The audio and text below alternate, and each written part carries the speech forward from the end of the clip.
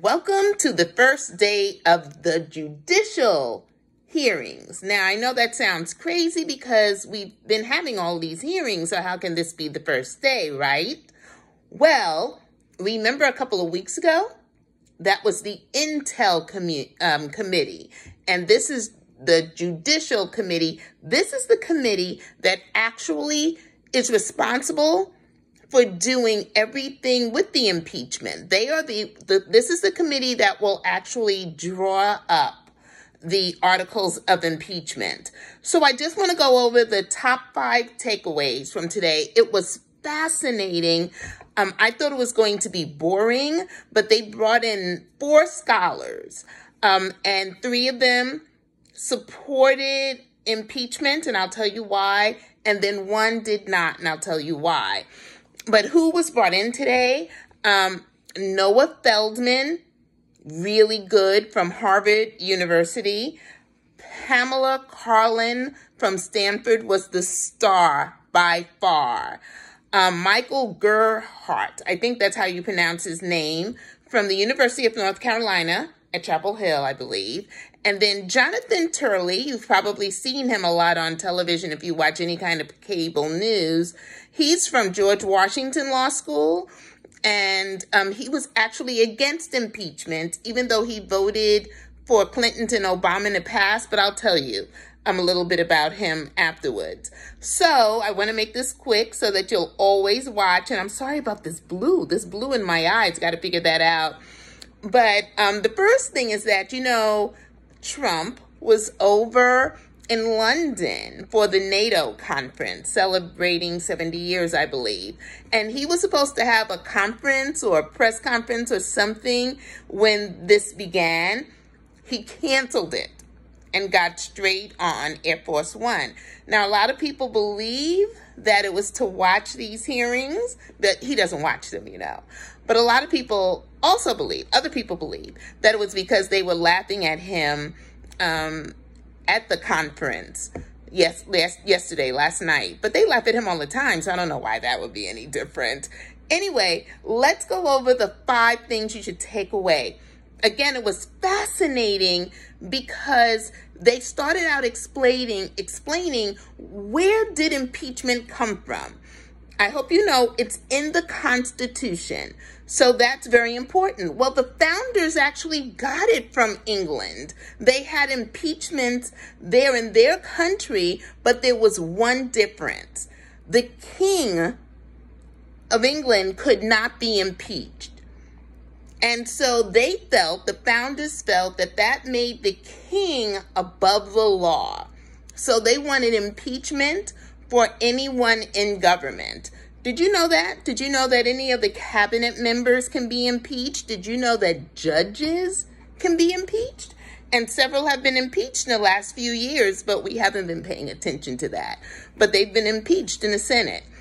So, that was where it came from. They wanted to hold people accountable. They felt that a man in that position would have so much power that if there were no checks and balances on him, he could do anything and become a king, which is what they were trying to get away from.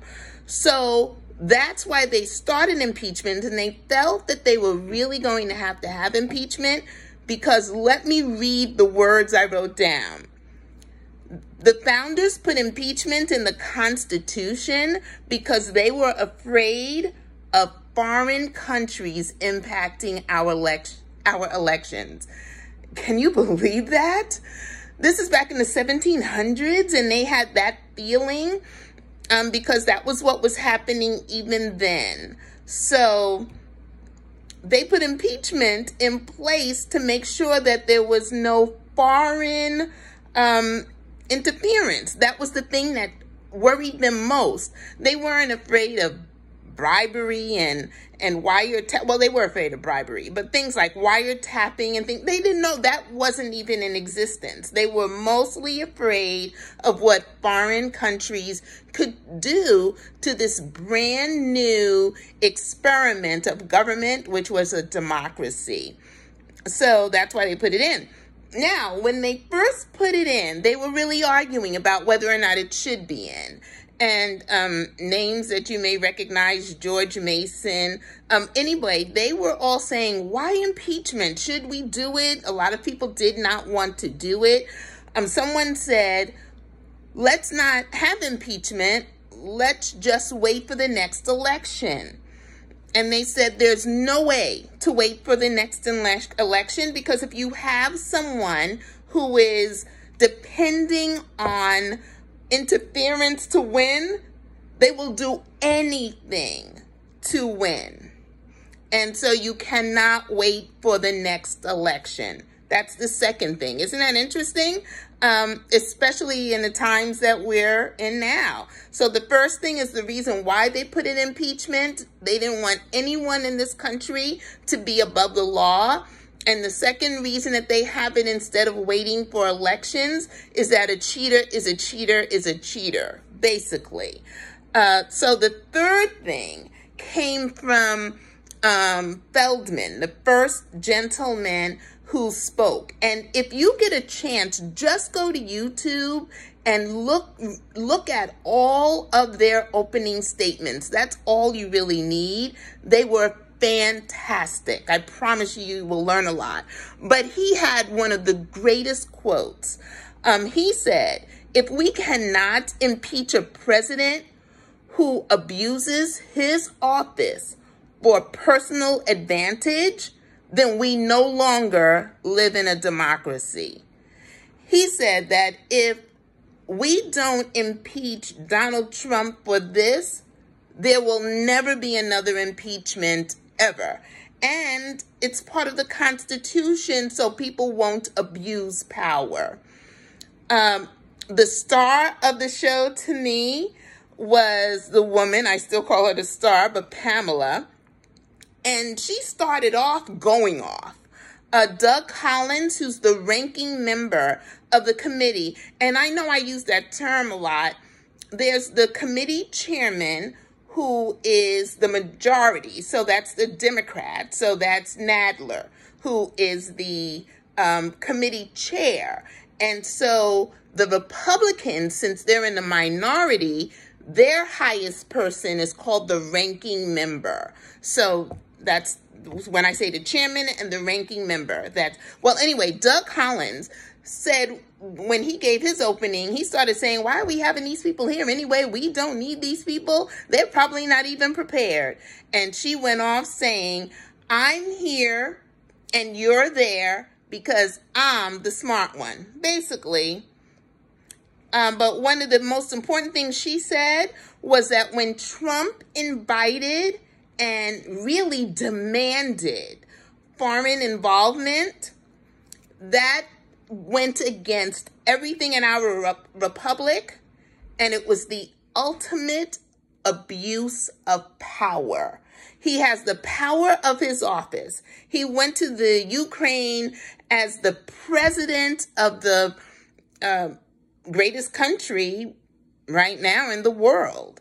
And he went there with that power saying to them, if you just make an announcement on CNN, you don't even have to do the investigation. Just make an announcement.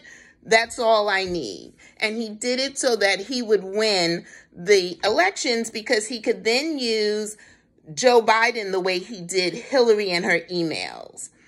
And so the fifth thing is what I believe the articles of impeachment will be. And an easy way for you to remember this is A, B, C. A, I believe the articles of impeachment will be abuse of power. He just used this great power he has as the president to try to get someone to do his bidding.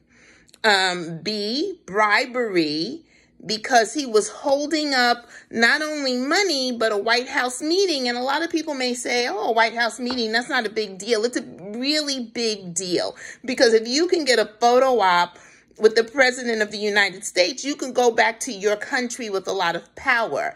And it was a really big deal for the Ukraine because they were trying to show Putin that America was on their side.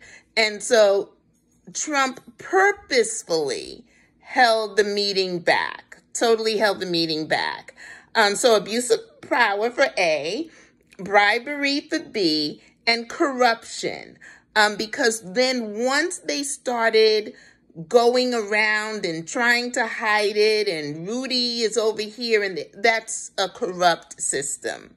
So those are the 5 important things for you to know. Let me tell you very quickly about Jonathan Turley, who, as I said, he voted for Clinton, even though he spoke and said that he felt that Clinton should be impeached back at that time. He was one of the legal scholars even back then. And so he felt that he should be impeached, but he doesn't feel that Trump should be impeached yet. He feels that there's not enough evidence and nothing rises to the evidence. I don't know what he's seeing or what he's drinking, but all the evidence is laid out to me. I do recognize, however, that I am seeing this with different eyes than some people. So it was very interesting listening to his arguments as well, because he opened up his statement saying, I don't like Trump, my wife don't like Trump, our kids don't like Trump, my dog don't like Trump. Something like that. It was close enough, but I heard it that way. But basically, he did say something like that. So his point was he wasn't there because he's pro-Trump. He was there because he feels that it's not time to think about impeachment. He believes that there's a lot more evidence to be gathered. The Democrats say, let's do it now because Trump will try to interfere in the 2020 elections. We got to get it done. Okay, that's it for tonight. The top 5 things. I'll be back. Bye.